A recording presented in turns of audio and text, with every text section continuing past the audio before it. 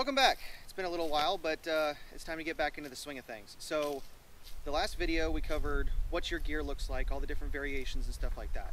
So the next step is going to be how to put it together. What I'm about to show you is a generic impression that should get you through almost every event with some tweaks to be done on top of it. This is going to be more of an earlier war style uniform, and like I said, my goal is to be able to get this set up. You can go off to any event and be within acceptability. Every unit's going to be a little bit different, so you're going to want to talk to your unit to get the fine points. And there's going to be a lot of different variations you can use, but we're not going to cover that just right now. So first off, you'll see I have the 37 wool shirt, pants, and I have the low quarter shoes. The Type 1 service shoes, and I've got the trouser belt. I went ahead and did this part because I figure 99% of you will be able to figure this out by yourself.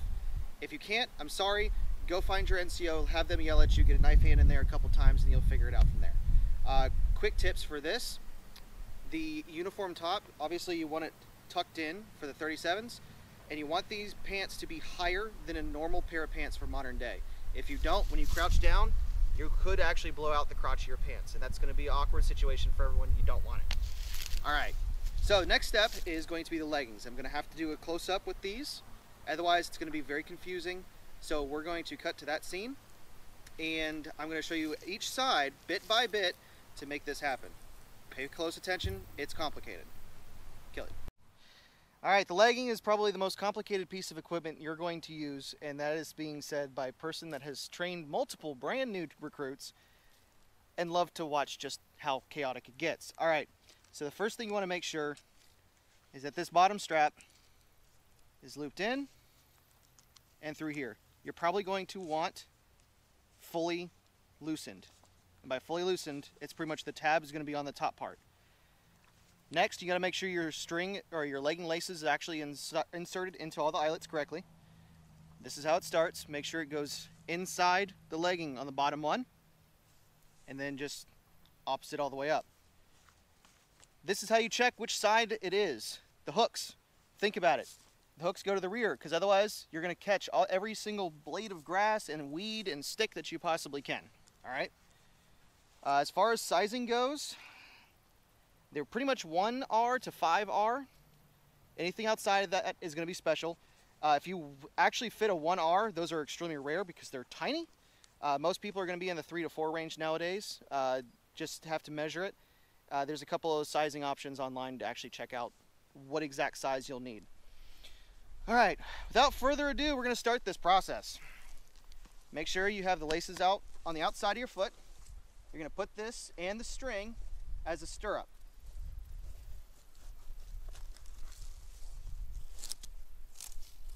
The strap stays under the arch of your foot. If you have too much pant, cuff it up. And now you're gonna lace them around. This one on the back side of the foot, I have a small knot. That just holds it in place. So now I can grab that first loop, tighten it down, and grab that hook. And the next one, it's a magic trick. Usually the first one's the worst. Tighten it down, grab that hook. You do it all the way up. I just missed it there. So you will see that these do take a little bit of finesse to get them to work correctly. But once you get used to it, it's not terrible. As I just missed another one.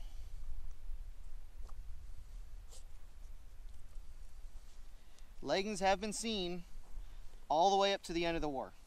So if you decide to be one of the cool folks and use leggings for your entire impression, you will be good all the way through. Oh, let me tell you on this one. So basically, when you get to the top, there's no real knot or anything. You start with the farthest forward. I do the back. And then I will loop it through. And then stuff the rest in there. You can actually tell by the way this legging is here, I might be a little bit on the big side. You want this to actually support your leg. This is something that when you're in the field moving around, trying to climb and crawl over things, this will help support your ankle. So this one's done. Now we're going to swap to the other side. All right, we've got the strap, we've got the lace, we've got the hooks to the rear. This one's going to be quicker because you already saw one. So these should be perfect now. All right, you get your stirrup on there. Get the string around the heel. I've got one cuff.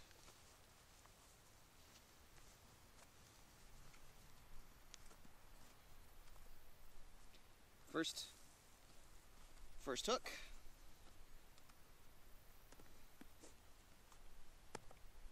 Second hook.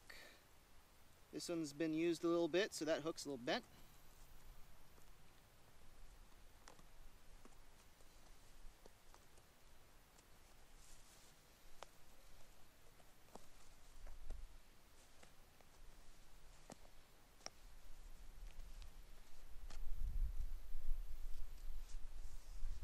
Much faster when I'm not talking the whole time, right? Done. Just gotta tuck the excess. All right, once again, there we go. This is a bare bones basic webbed set. So we've got the first aid pouch right here. We have a canteen, it has the canteen cup inside and a canteen on it. This is generally what I suggest for people that are just learning how to wear their kit. The first aid kit's gonna be on the front right, canteen's back left. Kind of balances out a slight bit. And if you really want to put a bayonet on, you can. You're probably going to want to have it on the left side of your body, but that will also make this unbalanced. So the way to do these, so I've had this question a million times. I don't know if using this in a video is going to really help, but we're going to try anyways. So you have the wire hanger. When it's on this thing, it's going to look something like this. Okay? Now, start with one end on. You start from the inside of the belt, go to the outside. Now to do the second one, this is the more complicated one, you usually have to fold the belt in on itself, put the hanger through the inside to the outside. Once you get used to it, it's real easy, but until you get to that point, it's complicated, you have no idea what's going on, and yeah. But it actually works once everything's set up nicely. And then of course, you're going to want to insert your blanks, but that's down the road.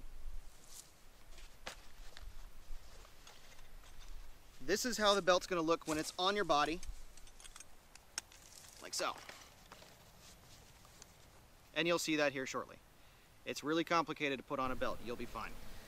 All right, so now you have your leggings, your web belt, all that good stuff. You have the very bare bones basics. I'm going to show you a quick way of doing the haversack. We're not going to go through the entirety of it because that's a whole video by itself. Now this one is a 43 dated, it's repro, don't get too excited. But you have two front straps and one rear strap. One way you can do it is attach all 6 of these clips to your belt. It's a little cumbersome, I wouldn't recommend it.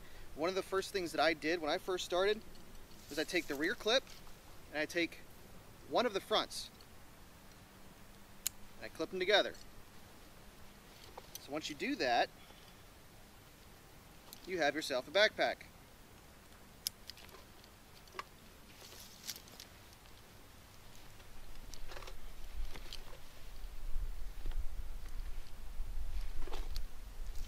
And you have these other 2 spare ones, so when this starts drooping down like it's going to, you can take these 2 clips, adjust them. This is obviously not my own personal kit, this is a loaner kit that we have here at the Thunderbirds. So I have to adjust it on the fly.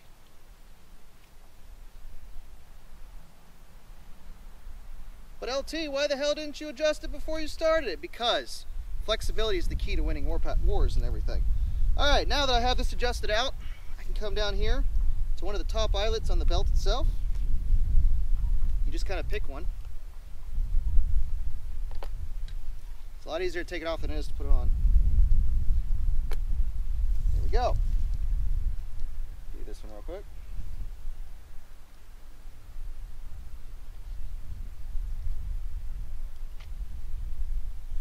So now, when your belt is chock full of blanks, and it's trying to disappear on you, you have something holding it up. And you also have something keeping your pack from falling down. But if you need to ditch it real quick, you just take these two and you're off to the races. All right, so now that we got these two,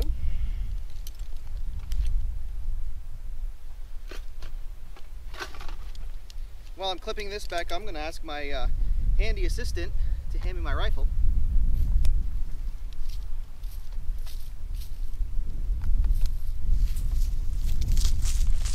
There you go.